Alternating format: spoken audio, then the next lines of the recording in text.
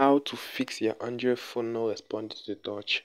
What's up guys, in this video I'm going to show you step by step how you can fix your Android phone not responding to touch.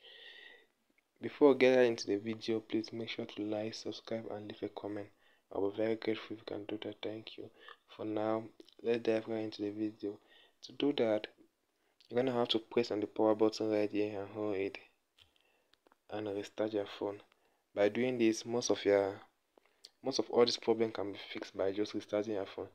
That's how I usually do mine. If this video was helpful, make sure to like, subscribe and leave a comment. I'll see you in the next one.